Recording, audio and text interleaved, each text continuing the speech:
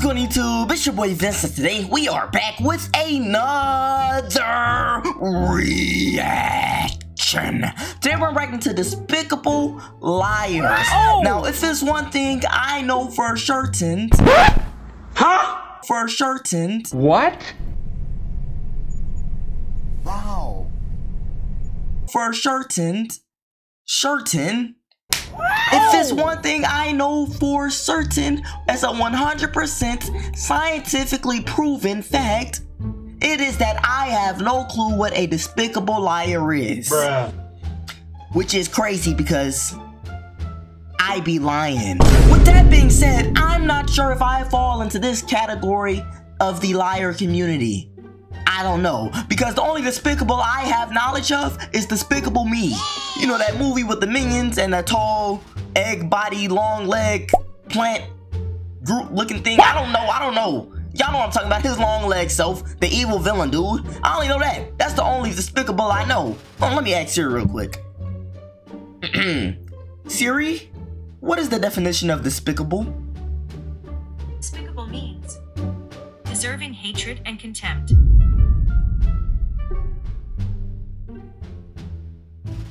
Did I see that movie right?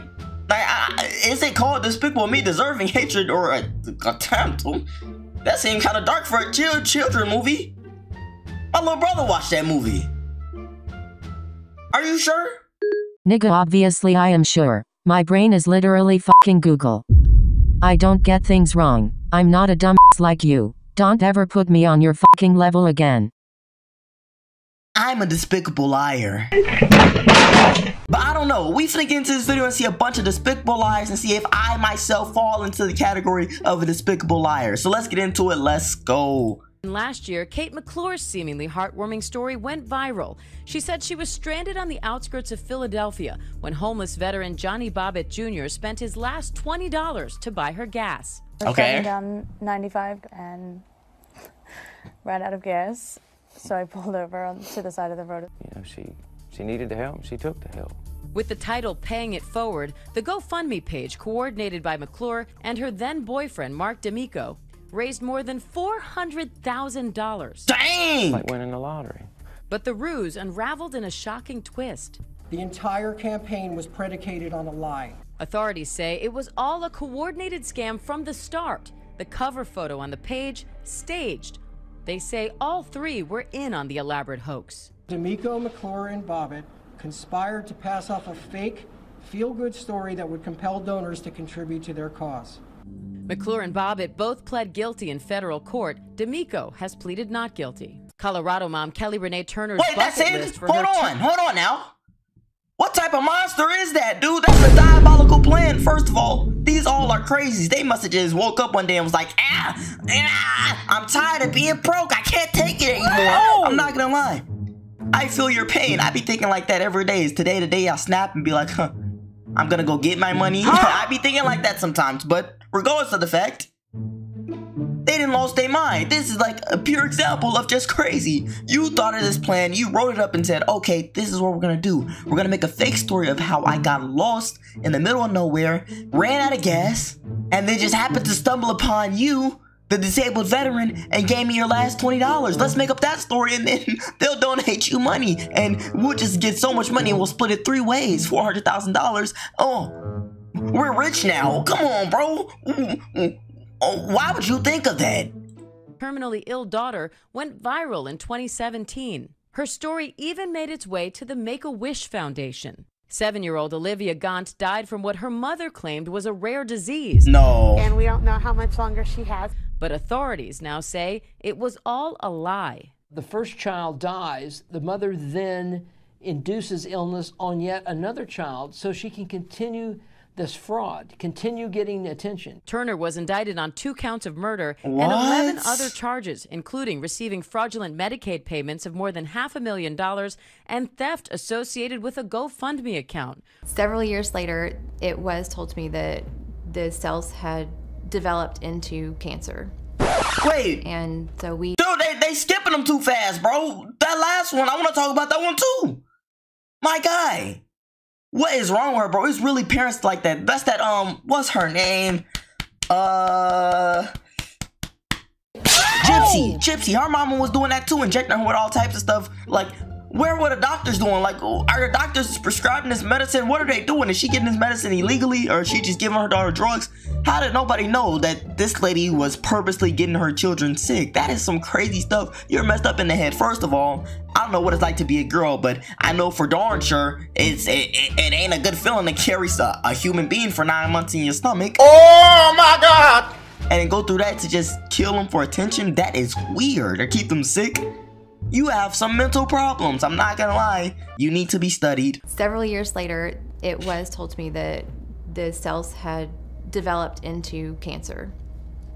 And so we had to do more procedures and treatment that time.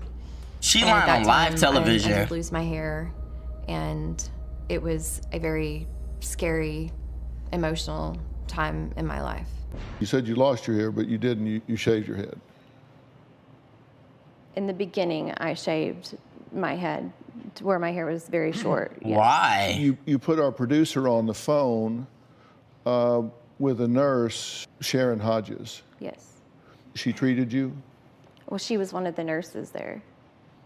She told the producer that you went through cancer treatments, several months of chemo in 2012. Because when you called Sharon Hodges on your cell phone, the name Jenny came up in the screen.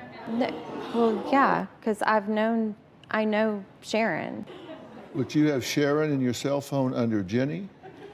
No. She called red-handed. I called Jenny's phone. I said, is this Sharon? She said, no, she said, this is Jenny, Carrie. I was like, oh, I need to talk to Sharon. Why would Sharon be with Jenny?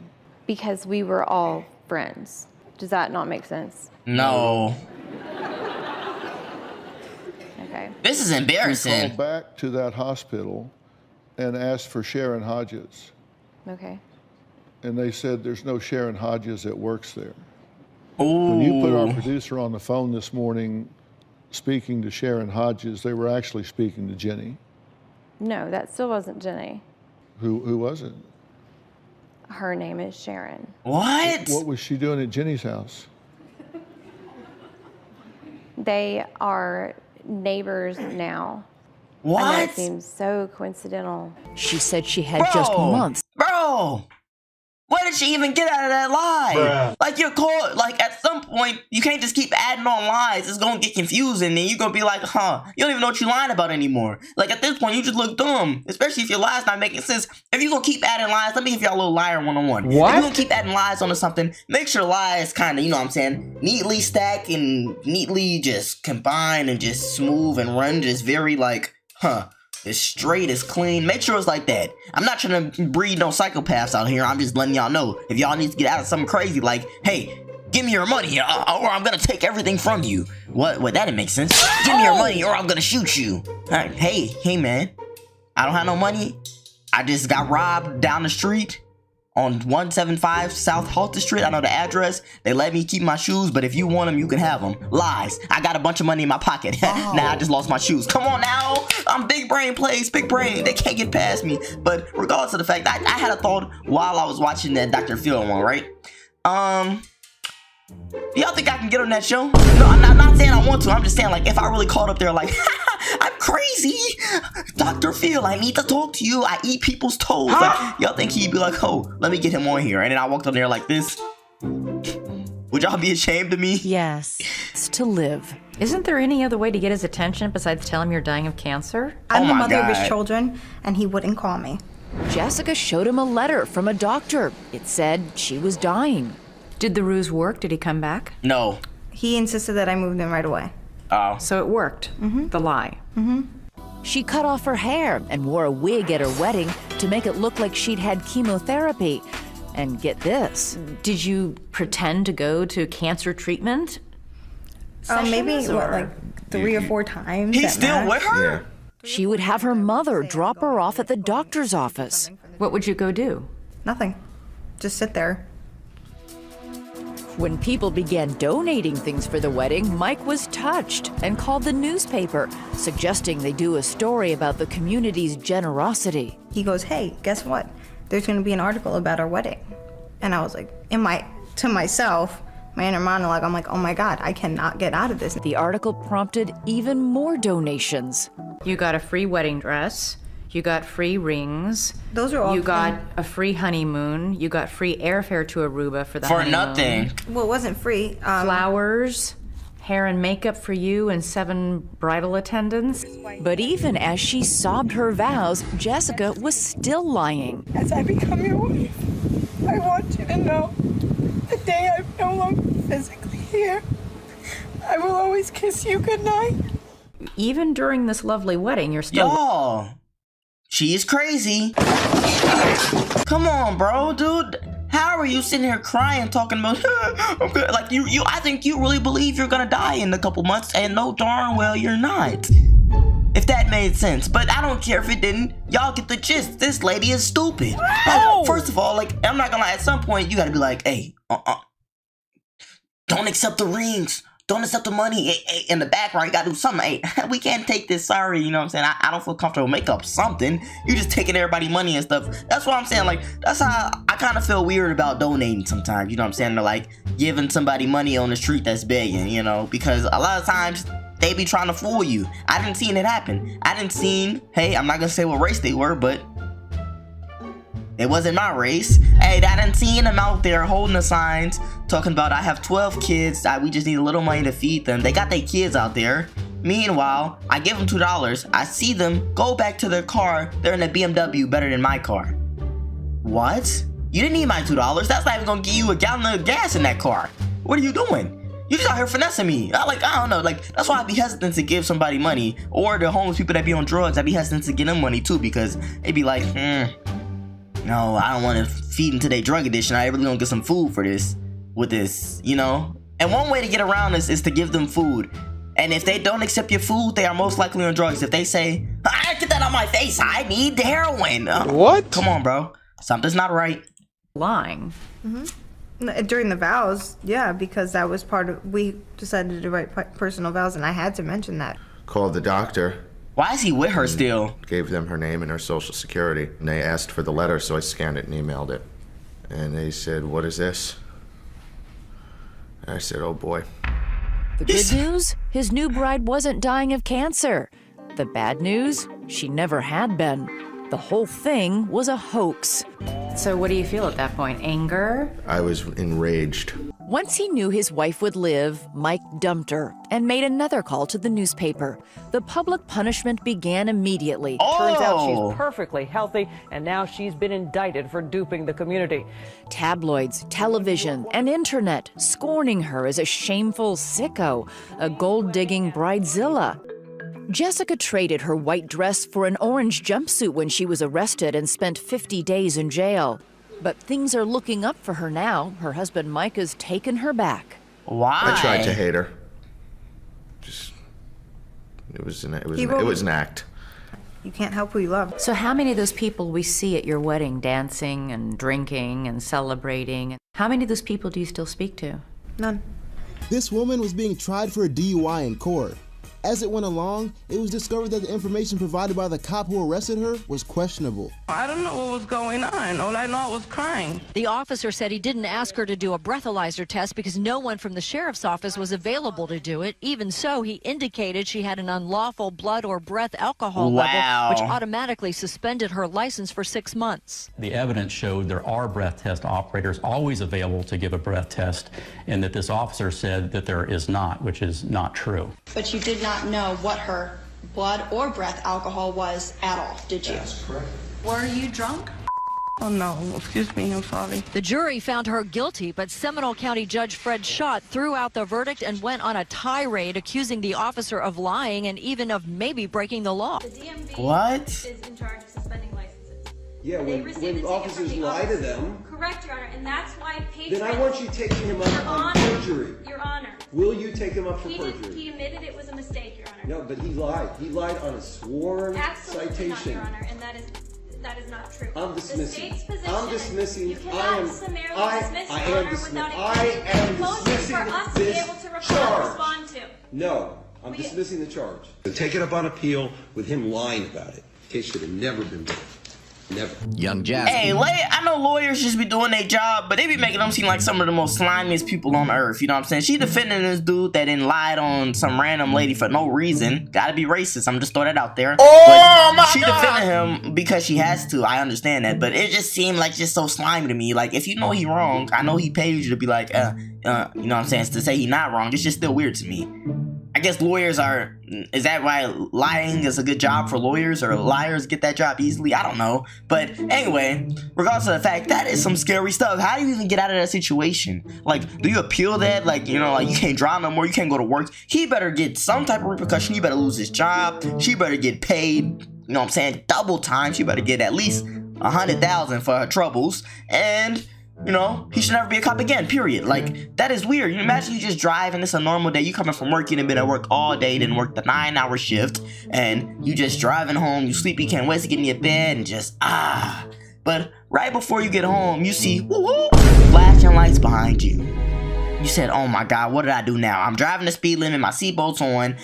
What, they gonna get me on my window tint now? My window tint too dark? Come on, bro, just leave me alone. But anyway, regardless of the fact, you pull over, and the officer gets out and says, you were swerving. Huh?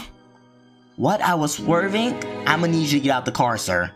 Bruh. So now you get out the car, and he says, I smell alcohol in your breath. You say, sir, I don't even drink alcohol. What are you talking about? He said, no, I know what I smell. Get in the back of my car, and you go to jail. And he writes some fake report and say you didn't blow a breathalyzer, took the DUI test where you walked in a straight line and all that. He done did all his lying. For what? Because his life sucks? So I'm not gonna lie, he needs to be beat up publicly. Young Jasmine shot dead in a drive-by shooting that hooked the nation, mainly because of a description of the gunman as given the day of the shooting by Jasmine's mother and her sisters. Those sisters again said that's exactly what the shooter looked like. But we now know this wasn't a hate crime, at least racial prejudice wasn't the driver, as investigators arrested and charged 2 black men in connection with Jasmine's killing. Of course. The man in the sketch the Harris County Sheriff's Office now believes is a witness who was driving this red truck, speeding in an attempt to flee. So how'd this happen? What led LaPortia Washington to believe that they were shot because they're black? And let me touch on that. And when we went to the hospital, that wasn't crossing her mind. Buffin says once word about the shooting became news, it went viral. From there, activists swarmed her family, listening to LaPortia and her daughter's description of a white gunman, telling them this was likely a hate crime. We trust me, we tried. We was in distress. We apologize. We apologize.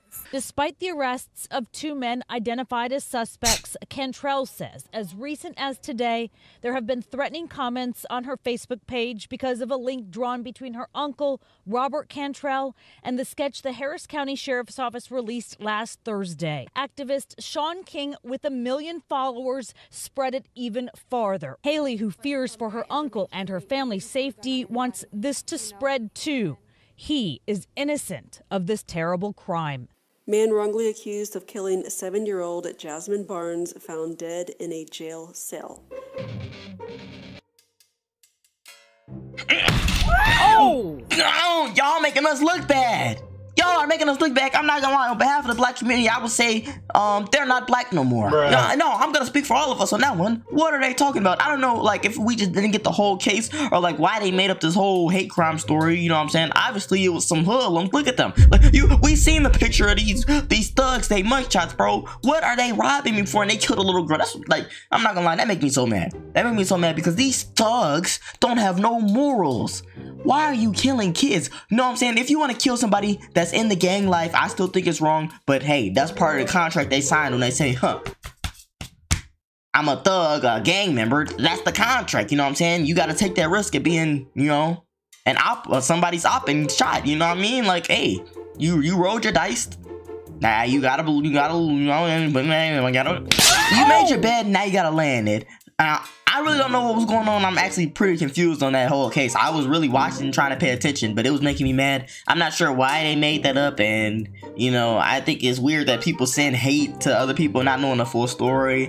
Hey, they hear one thing and just believe it's true. I don't know. That's kind of weird to me. They don't do no research. They don't go in the back end and say, okay, why did this happen? They don't do none of that. They just instantly go to the comment section and say, oh, you're weird, I hate you.